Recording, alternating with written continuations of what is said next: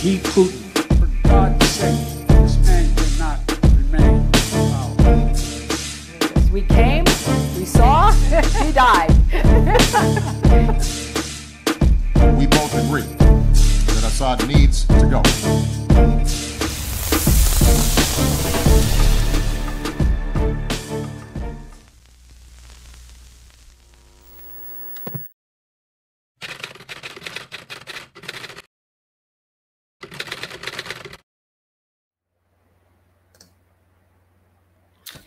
Fala pessoal, estamos ao vivo aqui de novo. Horário horroroso, então o Davidson está dormindo. Então, sem muitas delongas, vamos chamar nossa convidada de hoje, Miss Li Jingjing. Ni hao, Miss Jingjing. Xexenin. Huanin ni. Ni hao ma. Thank you. Thank you for having me on. I think I have a little bit of delay on your audio, but it's okay, no problem. How are you doing, Ms. Jingjing? Did I say anything correctly on this sentence? Oh.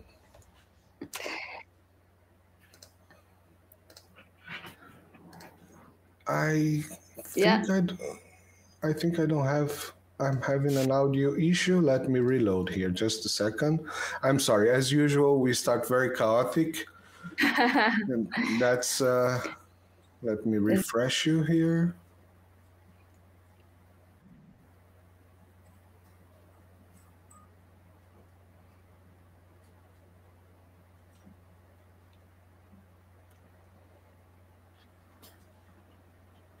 Okay, we're back. All right.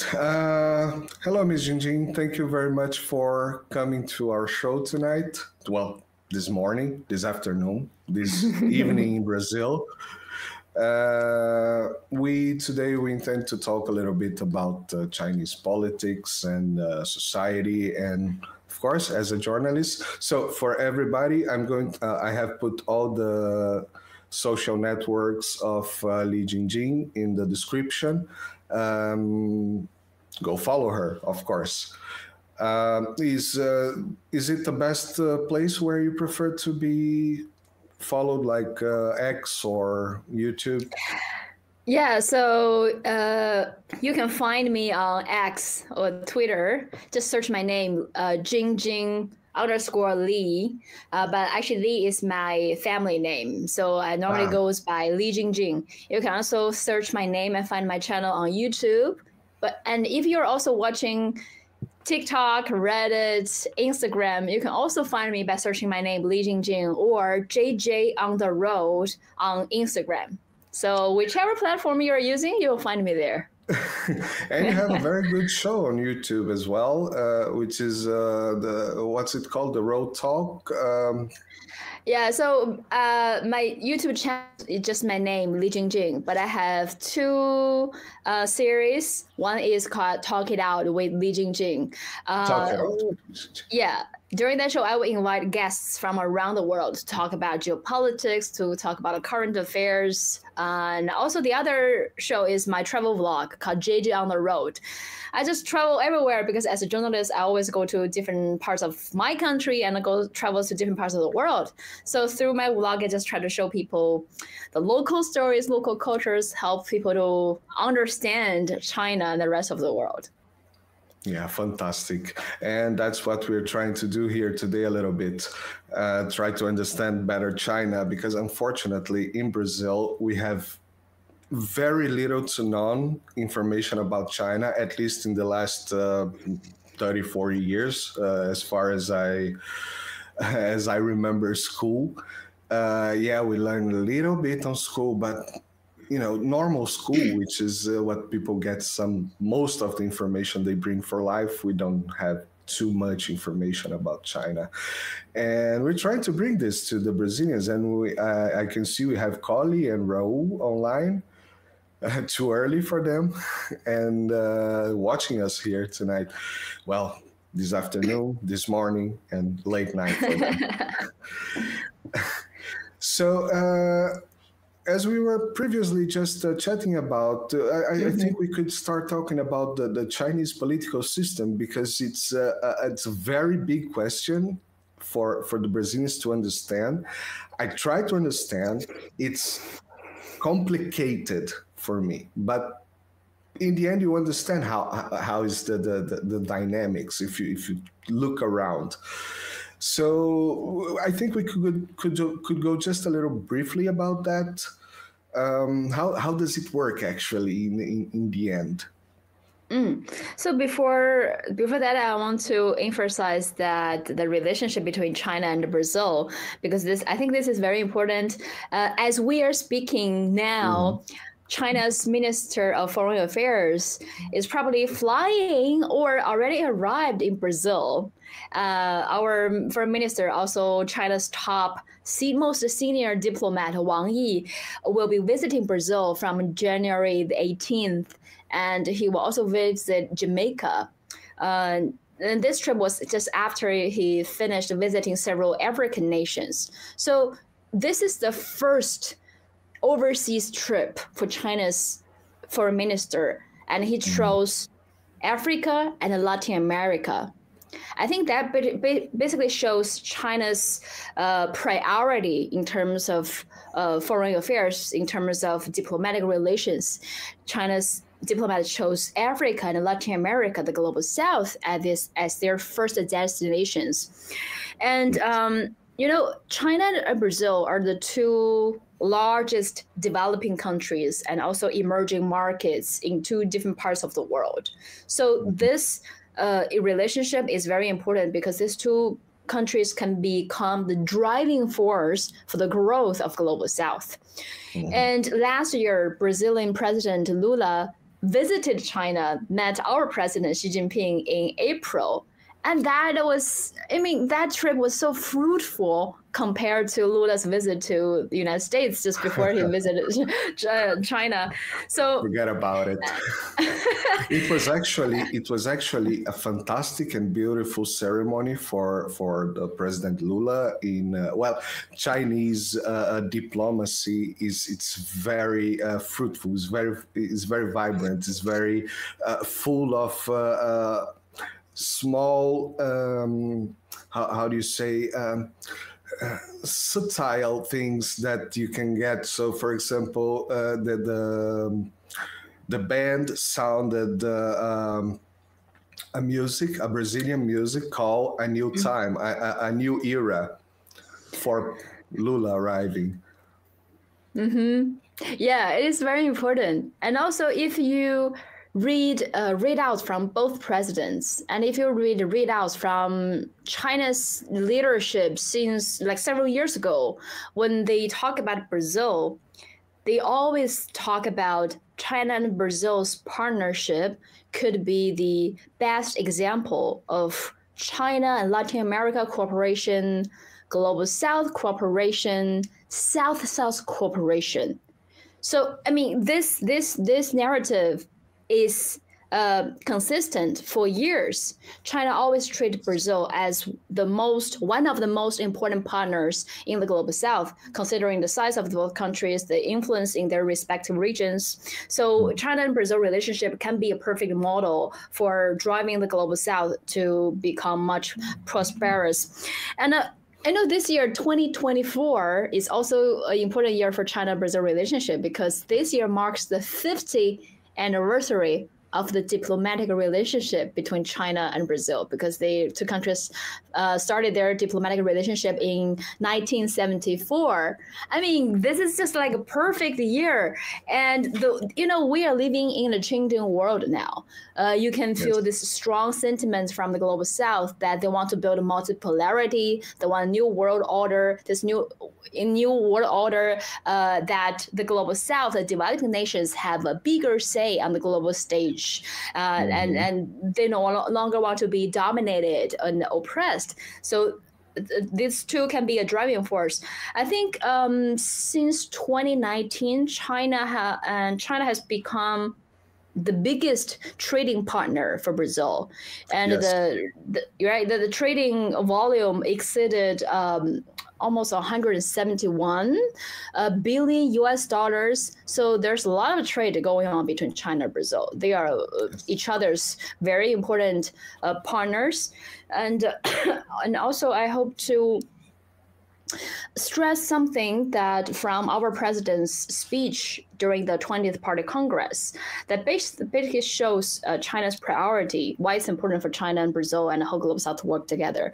So at the speech delivered by President Xi Jinping at the 20th Party Congress, he said, China committed to narrow the gap between global North and global South. And China will continue to invest more resources in global South. They want to build a better world, for an equal world where developing nations have more opportunities to grow. This is a commitment from China's leadership for a really long time. So I think I'm really grateful that you're doing this show to help Brazilian people to understand China's culture, and I hope we will try our best here to help Chinese people understand Brazil, because we need to have more cooperations, not just economically, but also politically, and our leaders are doing that now. And we also need to have more cooperations in terms of cultural exchanges and more like in terms of people-to-people exchanges. Yes, sure. You mentioned something very interesting, that there's the 50th anniversary of diplomatic relations with China. We just yesterday we mentioned to Carl Za that in a historical fact that in 1964 we had the military coup in Brazil, and I quote because it was a political coup made by the military group, which was more or less the same that happened in the entire South America and Latin America back at that time, backed by the United States. And that moment, so what happened was that the president of Brazil simply renounced the position, and the vice president of Brazil, who should be the successor for him, was outside Brazil. So that was the political coup. So the president say, I'm out. The military say, okay, there's nobody to take care of the country because the vice president is outside. So we take charge. But the vice president was in China, building relations to mutual commerce and cooperation with China at that moment. So that at that moment when this happened, then of course Brazil pivoted away from the East and align with the United States and the Western line of thought. Basically, the Brazil sold its sovereignty to the United States at that point. We were getting very ahead for big relations together with China at the moment. So it's 50 years anniversary. That's because 10 years before we were it could be 60 years anniversary. It could be 60. It could be even more, most likely. And that's amazing. Wang Yi, it's very respectful diplomat worldwide. And the fact that I've been actually asking myself that for some time, because last year we had Lavrov coming to Brazil. We had major diplomats from around the planet coming to Brazil, we had Lula in China, but we have not received some Chinese foreign diplomats to our country, and I've been asking myself that why not yet? And now we have it. And top diplomat, and it's very important for us. And like I mentioned earlier, the first destination shows the priority of Chinese government. So he visited African nations because that's the tradition for China's diplomat, that Africa is always the first overseas visit destination. And this year it has been 34 consecutive years for China's foreign minister to visit Africa first, because the historical relationship between China and Africa. And then after visiting several African nations, he directly fly to Brazil and Jamaica. And that also shows the priority. He didn't choose North America or Europe. He always chose Latin America, the global south. So, I mean, that's the priority of China's diplomats. That's amazing. And you were telling me that in March there's a big event on the Chinese what's it called, Yeah, so I know a lot of people outside of China probably don't know about China's political system or have a lot of questions about China's political system. Well, if you want to understand China's politics and China's political system, first I can tell you, it's not what Western mainstream media been telling you. It's not that. It's not a dictatorship? Oh, God. You're breaking my heart now. It's not a dictatorship. For real? Yeah, we are so oppressed. We're so oppressed that we're being lifted out of poverty. Oh my God, how oppressed is that? We were forced to have the most cutting edge technology in the world. Oh my God. So meanwhile, here in Europe, the center of the planet, the 5G sucks. Yeah. So if I want to understand China's politics, first, remove all Western mainstream media have been telling you and try to understand, look at China from a different perspective. Try to just to understand what it is. And the second, China's political system is probably a little bit complicated for many to understand, because it's different from many other countries, because it's unique China's way.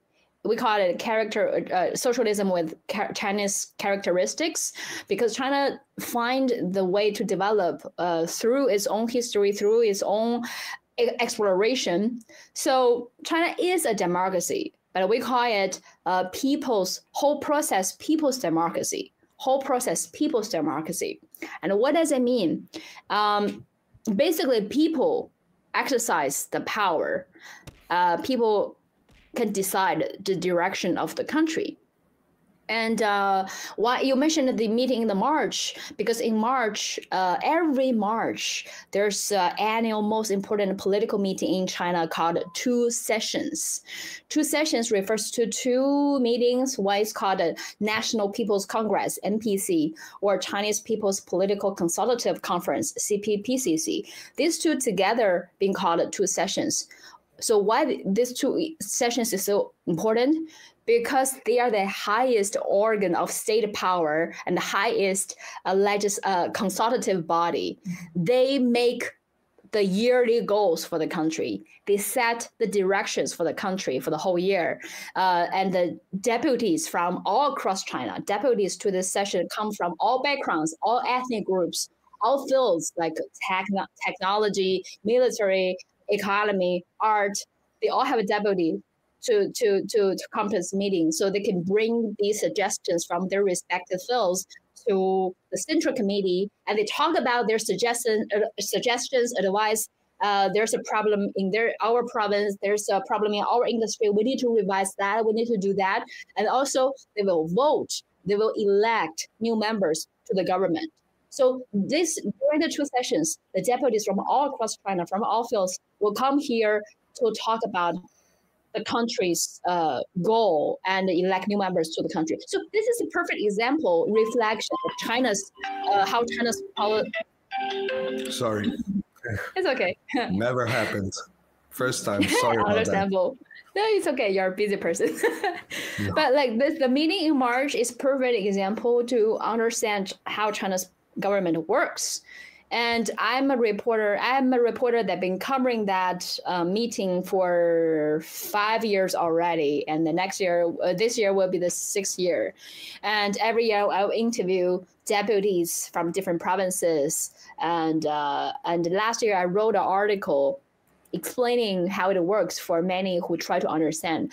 So, I mean, to explain China's political system, we need probably another few hours. We need a new whole book to understand it. But that I briefly told you what it was like. So if you're interested in understand that, we can do another episode in March just to focus on explaining China's politics.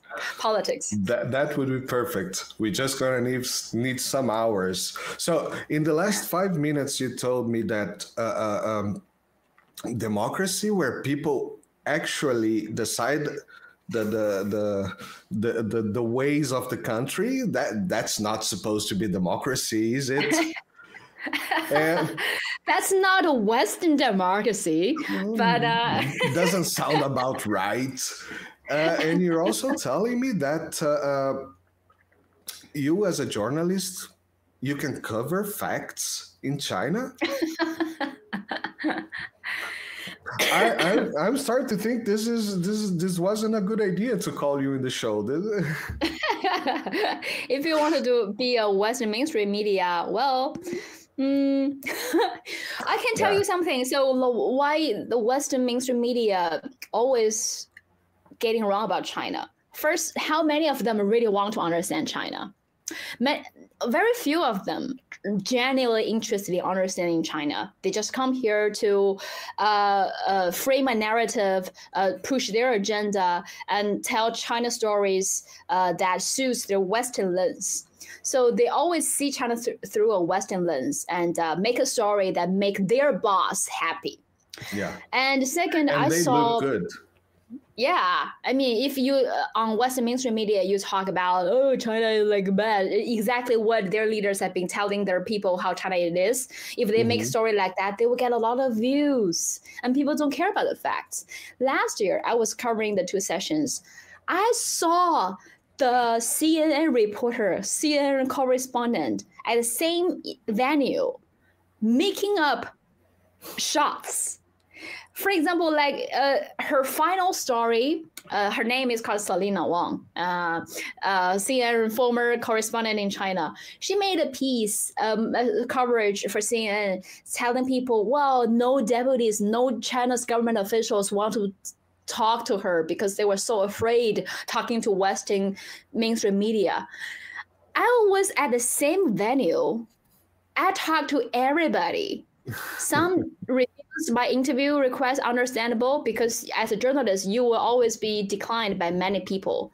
But there are always people who accept you. There's so many people accepted my interview on the ground, and they didn't even ask which media I'm working for, because you got credentials. As long as you got credentials, you are being approved by the meeting, right? So they didn't even ask which media I'm working for. So they didn't know I work for a Chinese media, and they just talked to me. So I interviewed dozens of deputies. I even took happy selfies with them. They are so friendly, so nice.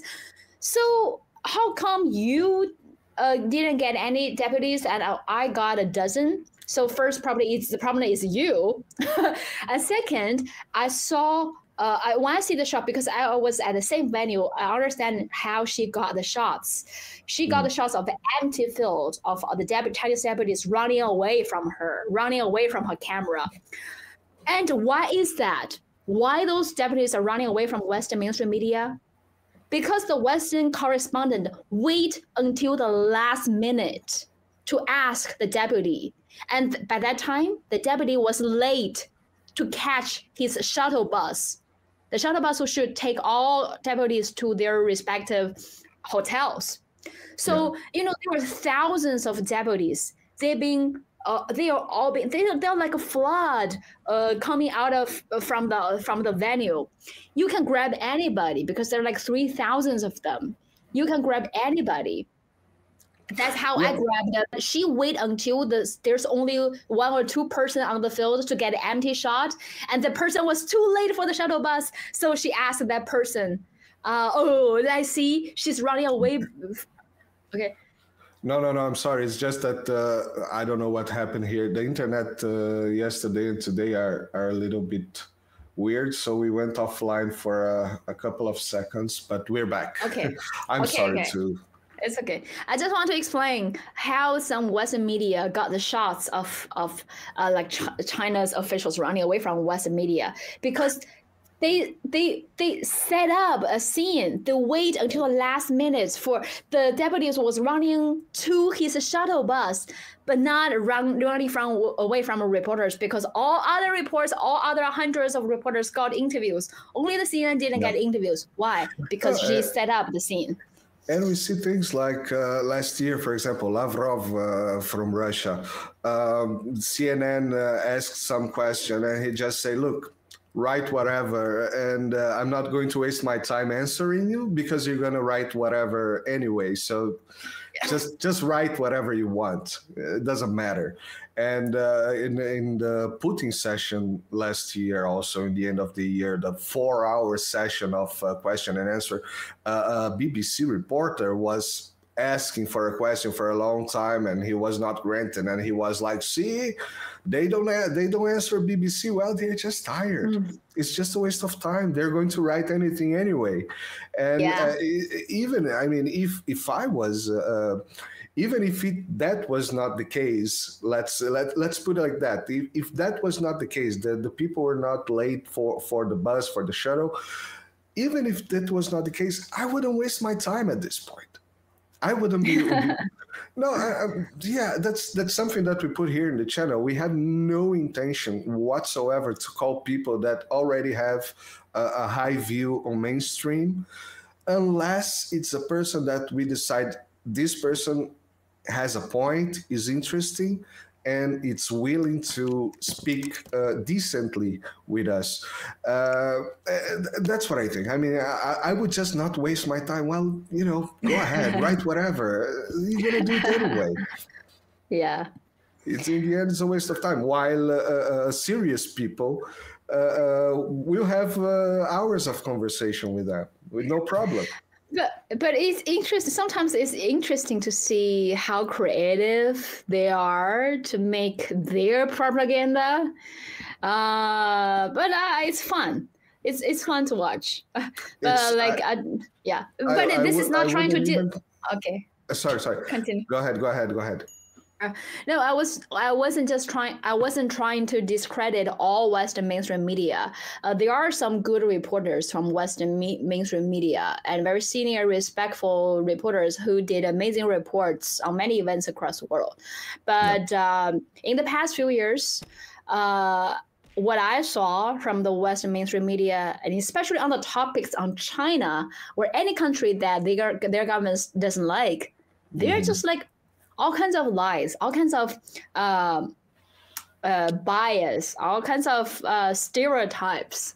And that's the reason I became very active on social networks on these platforms. Like, I'm telling my own stories. I'm telling the true stories of my culture, my country. Stop making up lies about my country. So, that's more or less why we started this project here, because I was just looking around and say, this is bullshit. That's not how it is. I mean, I'm not there, but I know a little bit enough to understand that this is not how it is. And as you said, there was, and it's very interesting, this situation about China, because even you probably know Tucker Carlson, that used to be Fox and was removed from Fox to speak out about Ukraine. Even Tucker Carlson, don't worry, even Tucker Carlson, who is an extremely, first of all, he's declared Trump supporter. So over there, I think there's a credibility, because I know where I know what he's talking. I know that he's going to speak good about Trump. That's okay. I might not agree with Trump. I don't like it. I don't like him. But at least this guy is honest enough to go out and say, I'm pro-Trump. That's a good start. But he goes completely out of the mainstream to speak out about Ukraine and all the problems, Russia, what the United States doing wrong, and this is not taking them somewhere. And then he makes an entire video about that disease that we had a couple of years ago, and he goes point by point, connecting Fauci to the research of how's it called? Upgrading potency of viruses, and connecting the university in the United States with the Wuhan lab and all that. And it's China's fault. And I was like, come on, man, you did all the work. You did all the work. In the 45 of the second half, you just decided to pivot away and speak bad about China. Why? Why are you doing that? It makes no sense for me. And well, I mean, these people lose a little bit of credibility, even if they are highly credible at some other areas. It's just at some point it goes away for me. We're having some glitches. Just speaking to the people that's going to watch us. Well, okay. we are connected from Italy to China, and we have some glitches in the video, in the cameras from time to time. I mean, I don't know what to do. So just, every so often, Li Jingjing will blink. And I don't know why this is happening in this computer. Is that because of your internet? It can be. Yesterday was bad. And today it's because it's been rainy for a couple of days. I mean, as I told you, crappy 5G and crappy internet in the West. They should get back to Huawei switches. And yeah, our internet is pretty good because I use 5G on my phone, and here, internet speed here anyway is pretty fast. That's I mean, I have a Chinese friend. She's in Beijing. She worked for a physics lab. We used to work together every now and then at CERN and some projects, always from away. And I mean, we never had issues with internet. I don't know. Maybe I will just try to refresh this, because the other one's the one that's going to Instagram is doing all right.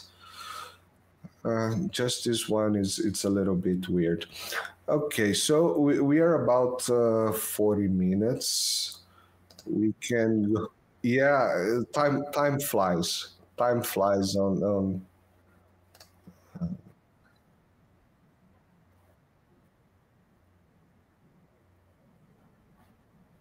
Okay, cool, great. Let me just, I refreshed you, it should be back here. I don't know why it's not. Okay, you're back, fantastic. All right, so yeah, we're talking about the media, the Western media and journalism. And so many things that they got wrong. And my opinion about that is, well, first of all, yeah, of course, they have to make the boss happy and make them look good. And it's getting pretty hard in recent years. And at the same time, yes, there is the ignorance of people, and I put myself on this position because, as I told you before, we know very little about China, and I would like to understand a little bit about Chinese society as it is today, especially because I had a conversation with this friend of mine that I just told you about, and her answers were amazing. I mean, I was completely with what I heard. It was nothing that I would expect something great and something very good from the Chinese people at this moment, but it was something that was completely. Well, so I would like to understand how's the Chinese society at this moment, the people's feelings about the country, about the rest of the planet. We already talked about politicians, and I would like to understand a little bit and the knowledge of the Chinese about outside China, of course, the average Chinese, I would say. Okay. Is my connection good? Your connection is about okay. I have a bit of delay, but I can hear you. Okay, because I felt like your voice is on and off as well when you were asking the question. So I hope my connection is good. Or I can. I can hear you perfectly. Okay. Okay. Maybe we can both reload our cameras, the site, so Sure. we can go back to what should be. Okay, I will be back very soon. All right. Just a few seconds. So stay tuned, guys. Me too. Stay tuned also. Refresh this.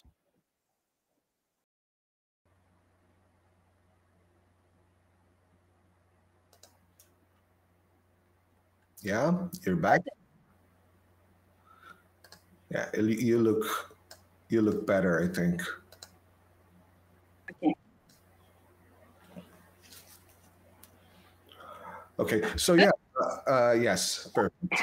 So talking about China, right? So I can tell you, I'm a Chinese born and raised in China. I studied and traveled to other countries. So I also saw, I mean, the outside world, the Western world, developed world, or underdeveloped world. So I can tell you the changes in China from my own stories. For example, when I was a kid, I was a malnourished kid. My parents didn't have enough nutrition to feed me, didn't have enough protein to feed me. And probably also because the lack of the knowledge of how to properly raise a kid back in the days. But now I'm in my 30s, I'm overnourished. I'm always worried about how can I lose weight, because I keep gaining weight every day with too much nutrition to eat. And this story happened within my lifetime. I'm in my 30s. When I was a kid, there was no flushing toilet in our houses. There was in many areas in remote China, in remote villages, they only got the electricity a few years ago. But now, China has some world-leading cutting-edge technologies. We have our own space stations. We have 5G, company like Huawei. We have bullet trains, the fastest railways. And this is also the changes within just like 3 decades, 4 decades. This is the dramatic changes for a lot of people in China. And I'm a journalist. I travel around China, talk to people from all corners. So if you go to other regions of China, if you're not just going to Beijing and Shanghai and Guangzhou, this very rich metropolitans, if you go to other regions, you will see different stories. So, China lifted 800 million people out of extreme poverty by 2022. That's a remarkable achievement. The world's poverty reduction was the mission couldn't be completed was largely because of China lifted 800 million people out of extreme poverty. And why, that's just a number, but why I'm a journalist, when I actually go to different villages and see the poverty and see the diverse lifestyles, I got to understand how amazing, how much dedication it requires for the government to put so much effort to help the people. Because China is so large, and we have 1.4 billion people, and every province is poor for a different reason. Many for geographic reasons. For example, Tibet is because of its high altitude and the extreme living conditions, environmental conditions make it hard to make everything there. And some regions, because of its in steep mountains, it's very difficult for local villagers to leave their hometowns. And some regions are too dry. Some regions lack of natural resources. So, I mean, each province is poor because of a different reason. So that means if the government want to help those people get out of poverty, they need to design very specific, very different policies in different regions. Mm-hmm. In Tibet, they need to solve the illiteracy, because when Tibet was liberated before 1960, 90% of the population was illiterate. But now everybody go to school. There's no illiteracy except for the very old, very senior citizens. And they were lifted out of poverty, of course, by 2022. And some other regions, for example, Guangxi, villagers, different ethnic groups were trapped in the mountains because of the mountains were so steep. The geographic conditions were so difficult for them. But now the government built roads, railways, connecting the entire province and connecting entire country. And the roads were built in every village. The roads lead to each household, so the farmers can bring fruits, their products from their backyard to their front door, easier to sell and do businesses. So I mean, these infrastructures were brought to the mountains to make it easier for villagers to live. There are so many different things you will see, and you know how incredible, what a coordination you need to design, what kind of policy you need to design, how much dedication you need to put into this mission to lift so many people out of extreme poverty. So when you look at that, the reality in China, I had, and you see that you have another level of appreciation for the government to design such a policy. And you know, in the past few decades, the governing party of China is the CPC, Communist Party of China. But even though the president has been changing, the government official has been changing, but the mission of serving the people, lifting people out of poverty, has never been changed in the past 40 years. The different governments keep carrying this mission, and will upgrade the policy. Depends on the situation developed to. If the situation developed into a new phase, they will upgrade and change the policy accordingly. I mean, they carry this mission for decades, for 100 years of existence for the CPC. Yes. So how marvelous is that? And I say that not because of like what's the mainstream media telling you, because that's propaganda. Because I'm a Chinese living in this reality. My life has been changed by this policy. My fellow people, Chinese people from across China, our life has been changed by this policy. So of course we feel so proud, and Western media think tank are so surprised to find out that Chinese people actually support Chinese government. They find out, whoa, China actually supports CPC? Of course we support. Our life got so much better because of the government. So why don't we? This is the reality we've been living in. And I would say the young generations in China are even more proud of their country, their culture, because well, China's culture didn't just exist today. It existed for 5,000 years. But we experienced some horrible 100 years. We call it 100-year humiliation because of the invasions from foreign powers. And our people being oppressed, being slaughtered by all countries, from Japan, from UK, from Italy, from France, from everybody. But like we suffered this 100-year humiliation. But now within a relatively short period of time, we made this country the world's second GDP, and from a war-torn, very impoverished, very poor country. Yeah. Well, first. Yeah. But let's first biggest GDP, but let's just pretend. So because China is very large and we have a huge population, so as our leaders have been stressed at multiple government meetings, China has been entering a different phase. We already lifted people out of extreme poverty. We made China's GDP like the world leading. We made China a great big economy, but that doesn't mean we gotta stop there. The new task, new mission for China is the new challenge for China is the imbalanced development, imbalanced income. So the government, the CPC, has been stressed in the 20th Party Congress and every nearly annual 2 sessions. The new target is to solve this unequal distribution of wealth. So that means China is not controlled by wealthy elites. The capitalists cannot dictate policies, cannot dictate the country's direction, unlike some countries in the world. So, for example, we made some policies in the past few years to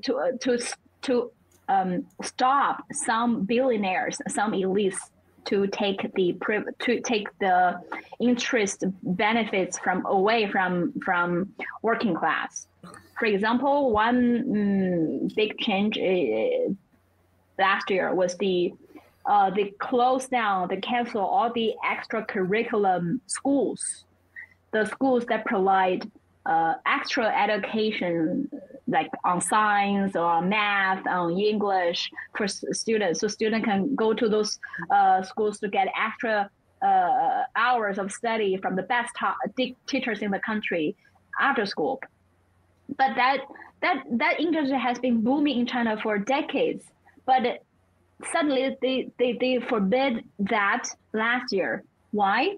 Because the rich people have been taking the best teachers from government schools away to the private schools. So that means the rich kids from rich family can have the best resources to stay up front, to be forever on the top. But the education system in China is a very key platform to give a equal footing for everyone. A lot of great scientists, great doctors in China actually come from very impoverished family. They probably come from a very poor, impoverished family in a small village in remote China. But because they are so hardworking, they study hard, they got a doctor degree, they made a great achievements in their respective fields. Some became space astronaut, like our first female astronaut comes from a very impoverished family. Last year we had our first non-engineering, civilian astronaut. He didn't serve in the military. He just signed up for this job, and because he's so marvelous in his fields. He's a great engineer and in science, the science that I don't really understand because he's too smart. He's a civilian and he's short-sighted. He has eye problems. Normally, are not will make. You cannot go to the military. Yeah, but that wasn't a problem for him because he's too outstanding in his field. And he comes from a poor village that was just lifted out of poverty in 2022. That village in Yunnan province that was just lifted out of poverty in 2022. The whole village was proud of him. The village has a first civilian astronaut. I mean, so wow. You can make a great achievement. You can be make to the top. You don't have to be from a rich family, elite family to be the top of the industry. That's because education system in China gives everybody an equal footing, an equal playing field for everybody to change your background. Wait. You're telling me that there is meritocracy in China? Well, yeah. No, look. So for the people that follow our channel, they will understand that is all, a little bit of cynicism from my side. What is very interesting, and that I would like to put this point here, is that the things that you tell me are, I will not say exactly the same because it would sound like a repetition, but the things that you tell me are absolutely compatible with the things that my friend, as I told you before, told me when I asked her, because I was curious about China to a level that I called her, and we're not best friends. So it was, and it's always very, very difficult to engage in this type of conversation because, as we talked before, there is a lot of stereotypes, there is a lot of prejudice that it's imposed on us by the mainstream media as it's known. So sometimes we made mistakes of thinking wrong because we learn wrong. But for example, it's totally yes. understandable. Totally honest. Can I add something? Yeah, sure, Because sure. of a lot of people outside of China, particularly in the West, and even though you're from Brazil, and many people from Latin America and Africa, they don't understand that China. They believe in the Western mainstream media. I totally understand that because the West spends so much money to spread the lies, to spread the propaganda, to brainwash people believing in their narrative. I can tell you, anyone who's watching who is having a doubt about what I'm saying, just Google, go to U.S. State Department's website to search "Countering China Influence Fund." Actually, they use the word countering malign influence of the PRC. Malign influence? I don't know why it's malign, why it's bad, because China is building ports and railways for other countries. But if you read that bill from the U.S. government, you will see the U.S. government has been spending billions of dollars every year across the world to force think tanks, media, some individuals to write negative stories about China. Yeah. It's not a small amount of money. Let me quickly check how much money we spend. I think they spend 100. Okay. So this is newest bill. You can Google it on U.S. State Department. This fund there is authorized to be appropriate $325 million for each of fiscal years from 2023 through 2027. Over $300 million every year. That's just the official numbers. Yeah. So they are giving the money to media, to think tanks, or those who called independent to write negative stories about China. Yes, of course. So, and there's so many countries from Africa and Latin America have found out, it is true because I think a few years ago, there's a Zimbabwe newspaper, a story on the Zimbabwe newspaper called The Herald.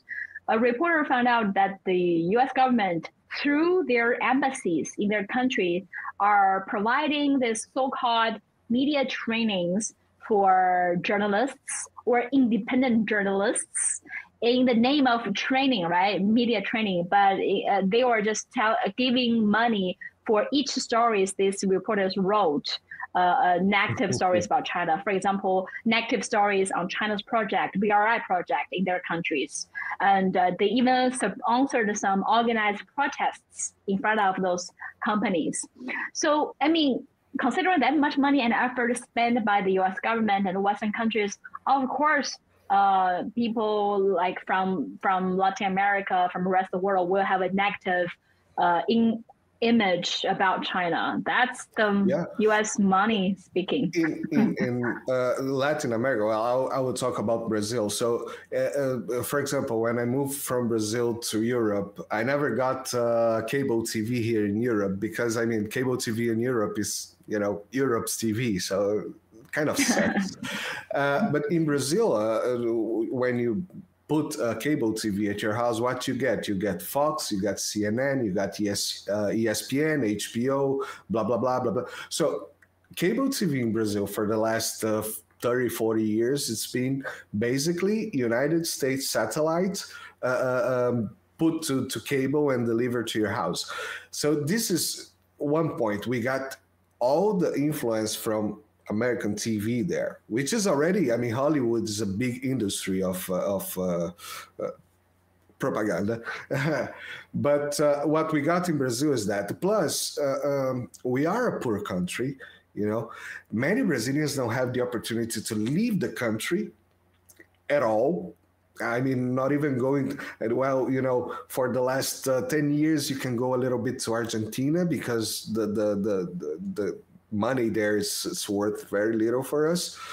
But, by choice, they always go to where? Disneyland, New York, Paris. And I mean, you cannot blame on it because, these guys, they really propagandize the Paris, the Eiffel Tower. Been there, nice place. Smells weird, but it's okay. Italy, it's funny to be here, for example. But this is propagandized in Brazil. So they would never, and now I'm seeing more Brazilians going to China. This is very interesting. This is starting to be very interesting. As I said, probably we will. I have several Brazilian friends in Beijing. Nice. There are more and more Brazilians. There are more and more Latin Americans coming to China from last year. So I already have many Latino friends here. There's a strong growing Latin cultures in China as well. So you will love here. Yeah, I'm sure. Learning the local culture here, but also finding your own cultures here. So you enjoy it. I'm not going to China to search for Brazilian culture. I already have enough. Sometimes it's good to eat some Latin food, right? We have some really good restaurant that serves Mexican foods, Latin music everywhere. So many Latin dance parties across the country. So yeah, you will find the nicest. You will find the nicest, because this food approved by my Latino friends. If they said, "Well, this is good taco, this is good guacamole, this is good music," I believe in them. Just like when you want to find the best Chinese restaurant in Europe, you trust the Chinese there. So yeah, sure. Whatever you're looking for, you'll find it here. Yeah. Actually, I was talking to Philippe Durant, and he was telling me that, I mean, he could get mostly everything over there. And you know what? That's the funny part. When I'm looking for Brazilian ethnical food, let's call it like that, things that I miss from Brazil and it's very hard to find here, I go to Chinese shops. Yeah. That's where you get good things here. Really. Chinese people love food. Chinese people love making food. So, and just I think in December, I had some gatherings with my local friends here, international friends, and I mean, just they first have the dinner at a Georgian restaurant, and then next at an Indian restaurant, and the other day at a Mexican food restaurant, and all these restaurants are like the most authentic food from Georgia, India, or Latin countries. So, man, that shows how international Beijing and Shanghai are becoming. You will find all the cultures here. So, yeah, feel free to come here. I'm looking forward for it, actually. But as I was telling you, the history you told me, for example, about the malnutrition, my friend was telling me, for example, that when she was born, and she's about my age, 40 something, when she was born, her mother was making her clothes because they could not afford to buy things. So I don't know if they had problems with food. Maybe it was a closer province from Beijing. Maybe not those type of problems, but they were not. They didn't have access to clothes, to many things. And as you mentioned, the space station guy, the astronaut, she was raised in a poor village, and she went up to work on the main physics laboratory in China. So, I mean, she went from very poor to, very... Yeah. And she was telling me things very interesting, like, I don't understand many things. For example, everybody in my work, they have 1 or 2 apartments of their own, while here in Europe, it's a nightmare to get an apartment, or even to rent an apartment. It's a complete nightmare. And, well, so many things that you just described was, more or less exactly the story that she was telling me about her own life. So that's it starts to build trust on of course I believe in her. It's not like, and one thing that was very interesting is that when I started asking about politics to her, what she told me was, look, I can tell you whatever I want, I just don't know. I don't care that much about politics. My reasoning is I'm paying someone by taxes to do this job. I'm not supposed to worry about it. Yeah. That's a very mind-blowing perspective. Not everybody understand or even interested in politics. That's understandable. I understand politics because I'm a journalist covering politics, so I need to study and read books and find out. So probably most people are not interested in politics. Probably cannot explain to you how the government works, how China's policy works. But for most people, they don't need to understand politics as long as their life is getting better. Their lives is good. That means the system works, the government works, right? Yeah, I'm sure most people don't care about the policies as long as I have all my necessities. I don't need to worry about whether I can afford my next meal. I don't need to worry about the price, about everything. So as long as their life is good, they don't need to care about it. And so a lot of those people who said China is collapsing, China is bad, ask Chinese people, if China is so bad, why Chinese people are so happy? Why are they laughing? Why we're so safe living here? One thing I always feel like the shock from audiences from everywhere, no matter which country they're from, whether they're from America, Latin America, Africa, Europe, when I said it's so safe to live in China, they just cannot believe it. I, as a woman, I can walk alone in the middle of the night, whether it's 12 p.m., 1 a.m., 2 p.m. I feel so safe. I can walk alone on the streets. I don't need to worry about a thing. And if I go to, say, I'm going to an event, a meeting, I can leave my laptop on the table and go to talk to somebody else and come back an hour later, my laptop will still be there. I mean, that's the sense of security we feel here. I mean, it's surprising to find out almost like nobody outside of China can feel the same level of security. No. It's very difficult, actually. Yes, here in Europe, I would say that we're living here for about 8 years.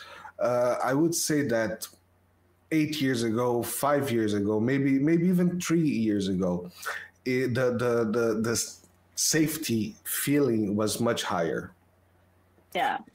It's not dangerous. I still can go out at night. Mostly you can walk around at night, but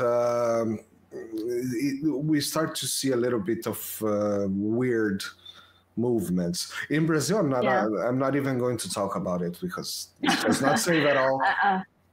I heard from my friends from Brazil. Yeah, it's a different situation, but it's getting more. I think a lot of more countries are having the same issues. America, the most developed countries in the world. I went there in October. It was scary. We didn't dare to walk alone on the street. So, I mean, and many other European countries are facing, the problem is rising. It's not that threatening yet, but it's rising. Except for some like North European countries are quite safe, like Switzerland, Denmark, Norway, they are very safe. We all basically have that kind of safety, that sense of safety in China. But North Europe have less people, and we have like 1.4 billion people. We are so crowded. The city is so crowded, but like we are so safe. You don't need to worry about things. Yeah, that's also something that she told me about. Just to point that out. So, I mean, you two probably talk with each other before the show and get the thing together. Of course I'm kidding. No. If probably Western media will tell you, see, they are coordinated propaganda. They just tell the same thing that Chinese government is telling them. But come on, if you ask every Chinese, if they tell you the same, like very similar things, how our lives have been changed, how we like our culture, how safe the country is. Yeah, it must be true. So I invite you to come to China, to travel to China and see for yourself and talk to us and see how we really feel.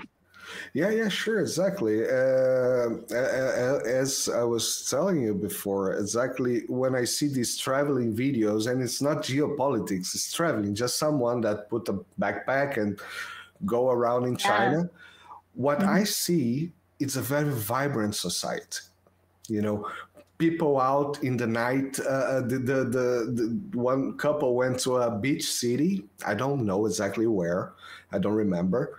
But you know, you have in the beach all these igloos. You know, the camping tents, and people are just spending the night on the beach. That's unimaginable in Copacabana, one of the most famous beach in the planet.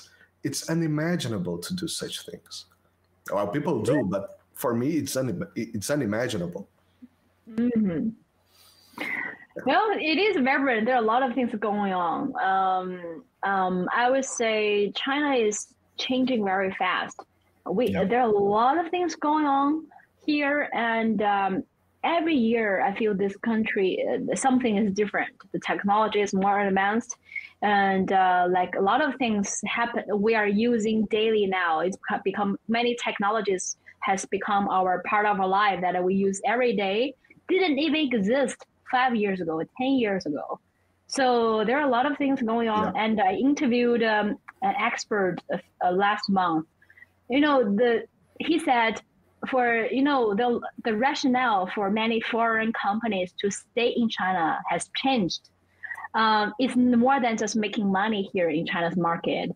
It's important for them to stay in China to catch up with either it's a new technology, either it's a new stuff. It's important to catch up to see what's going on.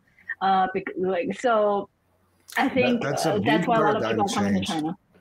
Yeah. That's a really big paradigm change. Yeah. Very interesting. So we are about 1 hour and 20 minutes already. Jesus, the time flies. Do you want to go a little bit more, or do you think we can call it a day here and maybe get another day? We can get another day because the sun is going down. So my lighting is I get less and less lighting. Yes.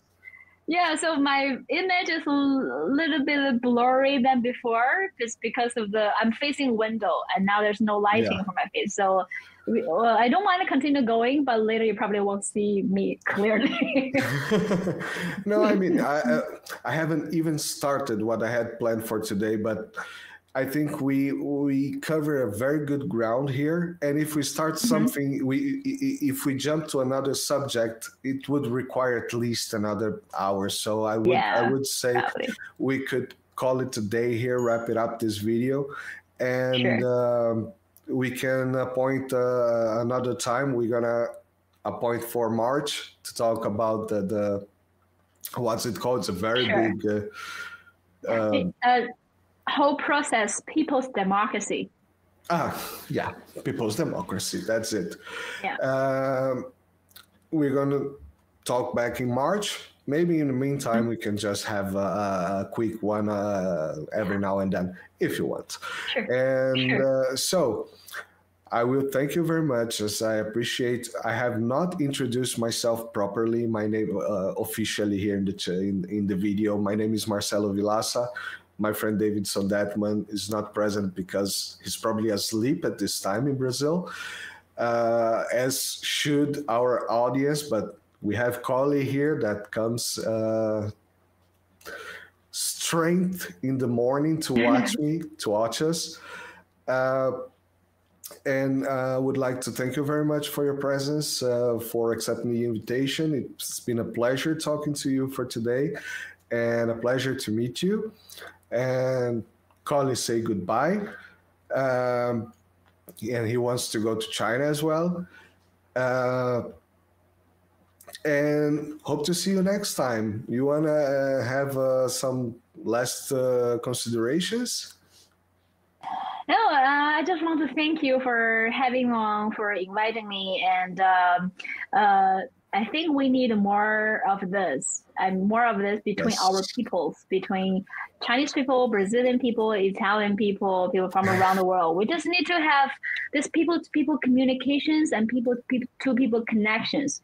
There's so much lies on media. There's so much propaganda on the media. If you don't know what to believe, I think the best way to do it is just talk to people, understand, genuinely understand each other. Yeah. And when we actually genuinely understand each other, I mean, the propaganda won't work. So let's start to build connections between us. Let's build more connections. That's the main goal of this channel. So good. We have another connection. Yeah. So thank you very much. And I wish you a great day. Great end of the day and beginning of the day for me. So remember, guys, to like, share, subscribe, comment, and follow Li Jingjing. So it's Jingjing Li. Li Jingjing is fine. It goes by Li Jingjing. Yeah. Okay, so follows Li Jingjing in her socials, especially on X and here in YouTube. Follow her programs, are very good. Okay, thank you very much and see you next time. Bye-bye. See you next